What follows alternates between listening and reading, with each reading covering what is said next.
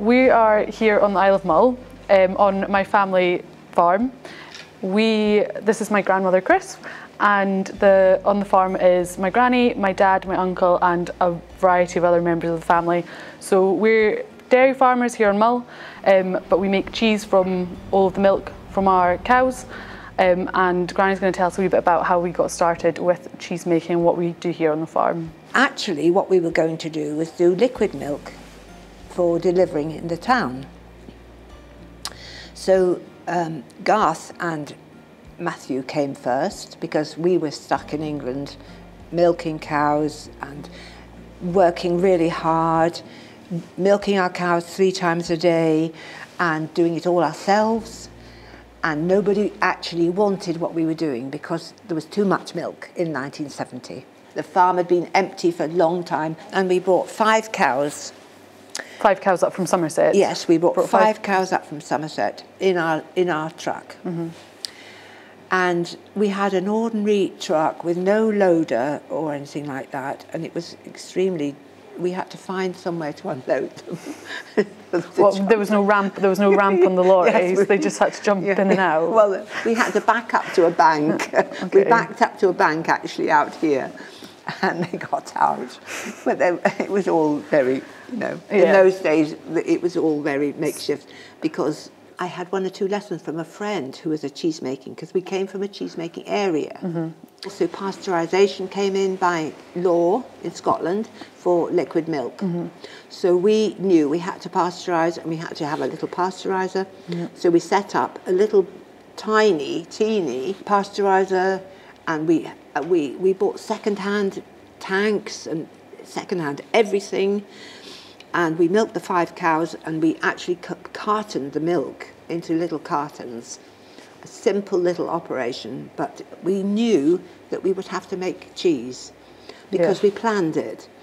We had to be a reliable supply to actually be considered seriously.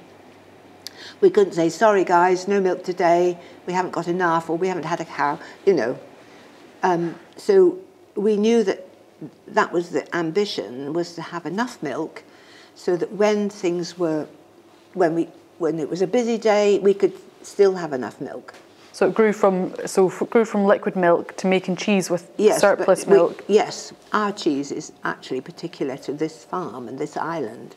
We were making cheese in the autumn, so through the winter, and then selling it in the spring, and it was a thrill. Actually, that was the main thing, was we had to make a hard cheese because we had to make something in the autumn that would go through to Easter. So then we could sell it when the visitors came back. Or travel. And I can remember when we had 6 cheeses to sell, we put it in our milk truck, because by that time we got a little milk float, to take the milk round the town. And we set off to the big wide world. We went to Glasgow and Edinburgh, and we had samples, and they didn't want it because it was too strong for them, and it was unpasteurised, and it was too strong. Anyway, they sniffed at it. Anyway, so we kept going because my sister lived in Gloucester, and we kept going all the way down, and then we came to Reading, near Reading, Wells store it was. There was a man there who had written a book about unpasteurised cheese. Anyway, we stopped at his shop and gave him a sample, and he said, oh, honey, I'll buy everything you have, So then it was just great because he was so pleased with it, and he bought everything that we had. So then we came home and we started again to gather up some cheeses and then set off again into the world. To do what we did, to start from a bucket, and gradually it would be hard because of it wasn't quite, there weren't so many regulations, I think, and so many difficulties that there are now. In 2000, by that time, we were making twice a day. Do you remember? You probably don't remember that, but I was making 2 shifts in what is now the cheese cottage. I was making 2 shifts of cheese. The cartons were leaking. We needed either to invest a lot of money in the equipment, and your dad had to stand by the cartoner machine all the time with a spanner to keep stop them leaking. So it was either, we had to choose between either cheese or invest a lot of money in new cartoning equipment to keep going. By that time we were doing the co-op, we were doing Carl and Tyree, we were doing back to Loch Arlen and the whole island. So it was a big round, a big commitment to get that liquid milk out there in the morning. And sometimes we had to work all night. It was a big, huge commitment, the liquid milk.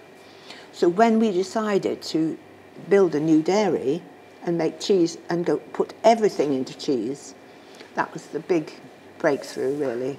Now we're milking 130 cows, but this is, we can't graze, and that is the number, our maximum for grazing. So it's only a small, small farm around here. So we can graze that number, but we have tenanted another bigger place, which is fantastic for us, where we can make all our winter grass, put our young stock, our dry cows. The herd is closed, so we don't sell cows out and we don't buy cows in, but we do occasionally buy a different bull, obviously. All our milk goes into our unpasteurised cheese, and the reason it's unpasteurised is that we want the basic flavour of the island to reflect into our cheese.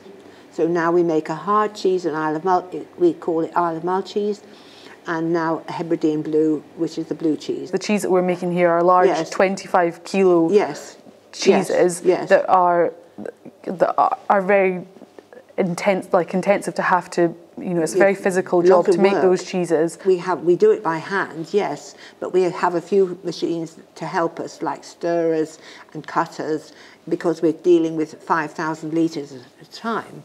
So we're making 5,000 litres of milk into cheese maybe 4 times a week. Predominantly at the moment we are selling mainly to wholesalers all across the UK. Yes.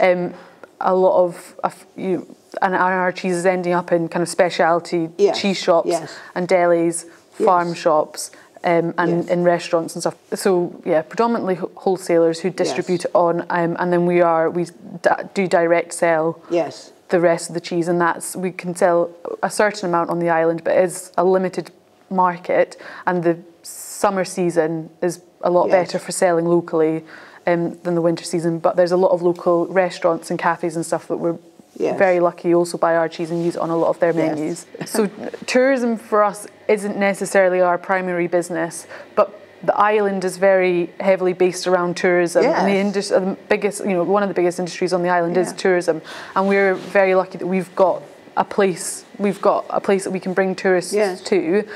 The cafe that we're sat in has been up here for 30 years. We were just talking about 30 years, and we've run it as a cafe for that entire time. No, not on and off.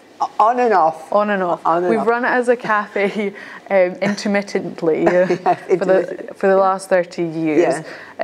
So we've got the cafe and the farm shop here, which has been increasingly popular over the last few years.